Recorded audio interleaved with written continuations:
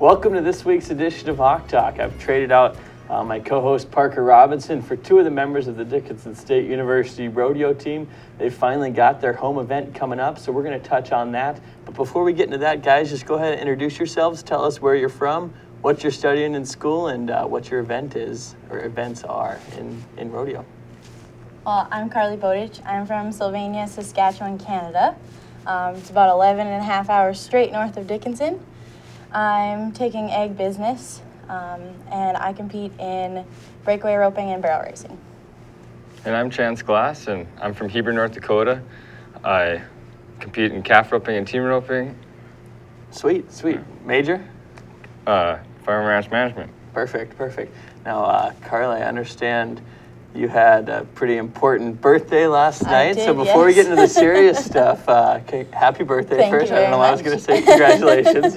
you made it, but you all good Yes, after that 21st? Actually, yeah, my grandparents and my mom drove down from home last night, and we celebrated. So it was lots of fun, hang out with the team, and it was, lots of fun. Awesome. So guys, not everyone stays as up to date with kind of following where the rodeo team's at as they should. So just give us an overall understanding of how the region works, how that works as far as getting to nationals, and kind of how the season's going to this point, if you could. So college is a little different because all through our rodeo years we compete as individuals, and when you come to college, we actually have a men's team and a women's team, which is different for rodeo athletes. So we do compete as individuals, but our points add up to a men's and a women's team total. So before we go to rodeos, coach will establish who is on the points team, and those points will go to the average for the team points. And then you also make points at each rodeo from the top 6 make points at every rodeo. And then the top 3 in our region, which is North Dakota, South Dakota, Nebraska, Iowa, and Wisconsin, will go to college finals in Casper, Wyoming at the end of June.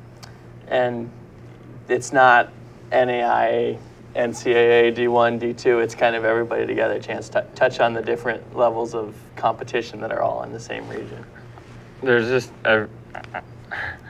everybody just, I don't know, competes together, and everybody's for themselves, but we just have our schools that help us support us.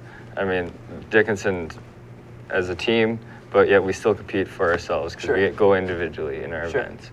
And rodeo travel is not the same thing as getting on the bus and going to a basketball, football, or any other game. No, so take us through what exactly your preparations are for a typical trip, and kind of what that entails and how big of a headache or whatnot that can be. Well, our main priorities are definitely our equine athletes, so we're making sure that they're as comfortable and as prepared as can be. So, I mean, there's months and months of training that goes in just to get our horses conditioned and ready for this season. And then hours of preparation, loading hay and feed, and making sure that they're the most comfortable they can be. And then it's us that's driving through Minneapolis with a, 7-horse trailer and a huge truck, and through construction. And coach has a rule that there's always 2 people awake, so we're safe. And we travel 12 hours and long hours. Yeah, long hours, and it's us who has to be watching the road and paying attention. And then we're busy. We're always helping in the arena and helping each other out all weekend, and then it's turn around and get back in time for class on Monday. So does that help with time management skills on the classroom side of thing, or does that just make the fall and spring a total disaster? It's pretty much a disaster for me. It takes a lot of work. There's lots of homework on the road and study sessions in the hotel rooms at the rodeos, and a majority of us are taking agriculture-related studies. There's lots of art majors and political science and all that type of stuff too, but for the majority, we're in the ag building, so there's lots of group homework sessions and helping each other with math and English and whatnot, just to make sure that everybody stays eligible and stays. Coach really stresses that we are student athletes, student first, so we got to make those grades to stay on the team. Absolutely. You talked about 11 hours from home. You're not quite as far from home, so kind of touch on both of you guys, how you ended up deciding that Dickinson was where you wanted to further your education and keep competing in rodeo. Dickinson was close to home for me, and I just wanted to be close to home, and that way I can go home when I feel like I needed to, and that really helped me decide where I was headed. And Dickinson reached out to me first, I guess, was the first school for said, "Hey, you want to come rodeo?" And I was like, "Might as well, might as well." I love. You didn't know what you're getting yourself into. No. Right? But now you're hooked. Yeah. How about you? I actually got recruited at National High School Finals in Wyoming in 2012. The past assistant coach, Jen Obergewich, reached out to me, and we toured. My dad and I came my junior year and toured, and we really liked the small class sizes and the agriculture building. Chip Poland is a great guy. He really does a lot for the school, and we got to meet him the first day, and just seemed like the best choice. Absolutely. So finally, to round out the regular season, you guys are going to be at home in Dickinson. Take us through, first off, the the venue you're going to be in, because that's a bit of a change from folks who are used to where you guys typically compete. So touch on that change. Yeah, we're super excited that the Stark County board has built the new fairgrounds just south of town on Highway 22.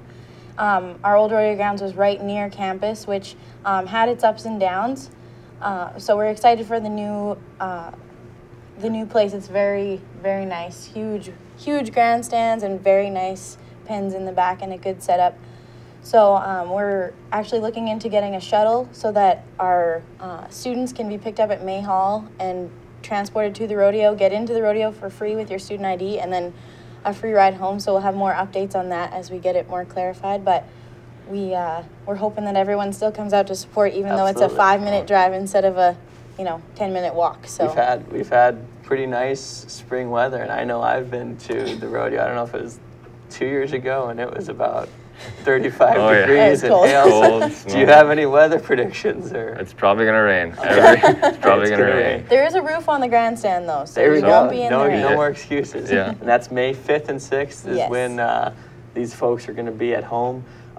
Just take us through the thought process of not having to spend the weekend on the road. How much of a relief is that? Yeah. But also, are there other responsibilities that go along with hosting that are also a bit of a headache? Yes, we have a lot of headache putting on the rodeo sometimes. We have to sort the cattle and have everything working, and we have to run the rodeo, so we have to, it's not just show up with a basketball and throw it in a hoop, It's moving cattle, taking care of entries and whatnot. So it's a lot of preparation goes into this rodeo. Yeah, a lot beforehand, a lot of sponsorship, a lot of getting the announcer and the stock and making sure that our rodeo runs as smooth and as fast as possible.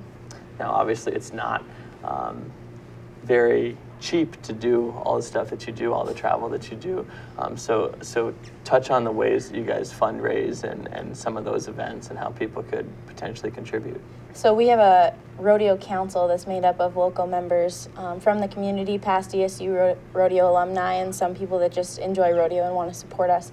And they're awesome. They put on Cowboys and Candlelight for us, which is going to be November 4th next year. Mark it down.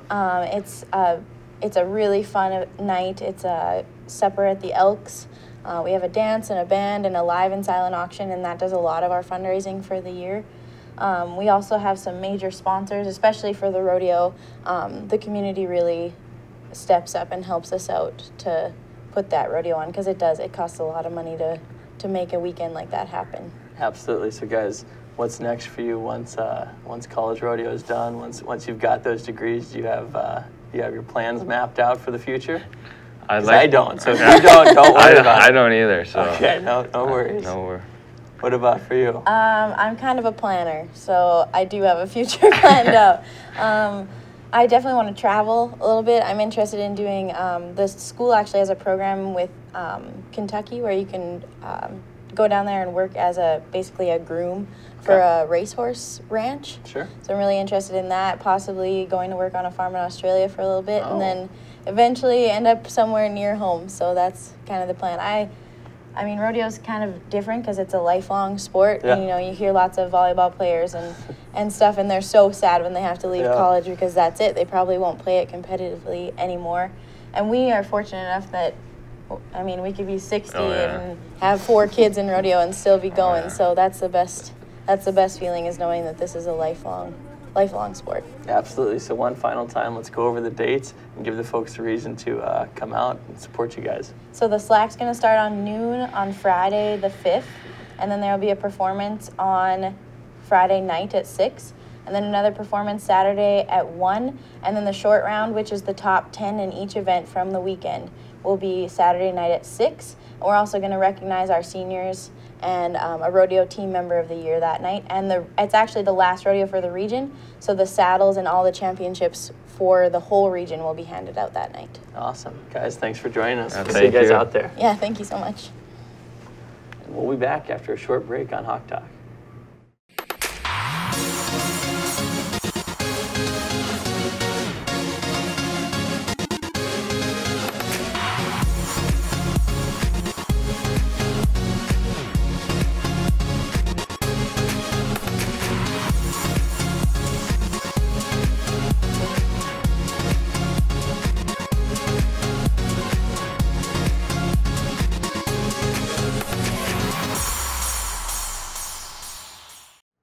Welcome back to HawkTalk. It's time for our Blue Feather feature. We've got a student athlete in the house. All student athletes this week. Coaches were last week.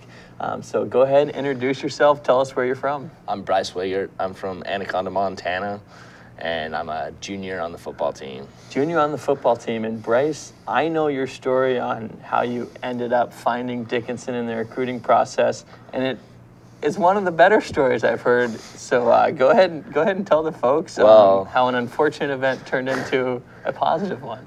Okay, so basically how it went out was my coach had a tie at the University of Jamestown, and we took our first ever college visit there for a wrestling scholarship, and sad to say that probably the worst decision of my life. Stepping foot on campus. Stepping foot on Jamestown's campus was definitely not wonderful. And then on the way back, my cousin called and he's like, hey, you need to come check out Dickinson. And I fell in love first sight, signed like first week after my recruiting trip, and just enjoyed it ever since. Absolutely. Talk about your cousin, kind of a bit of a family gathering here at Dickinson State for the Wiggards. So explain what he did here, and then we'll touch on your brother. Okay, so my cousin played football here. He was a senior when I came in. He was an exercise science major, just recently graduated. Upon my second year here, we got my brother to transfer from Montana Tech. He was kind of bouncing around between the Montana schools, and found a home here. He found his final home here, and he enjoys it. He says he loves it a lot more than all the other schools, so it's been a good fit. And now we've got a bit of a recruiting edge in Western Montana, thanks to your father. Talk about the connections he's tried to continue.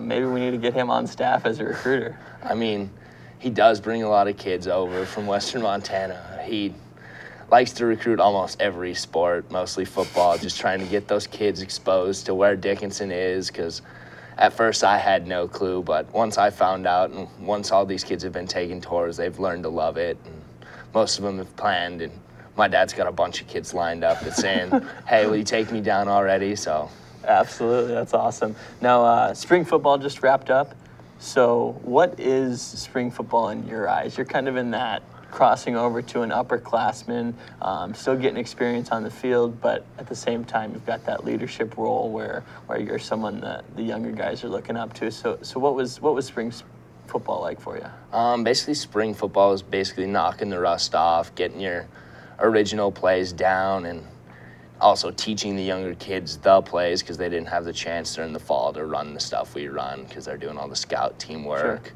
So basically, it's like helping the younger kids get like accommodated to our playbook, plays, and get them on the field and exposed. What happens now that spring ball's over? That ended a couple weeks ago. What's on the docket until fall camp kicks off? We should have about 50 guys staying here this summer, and we'll jump right into summer workouts. We start literally next week, so.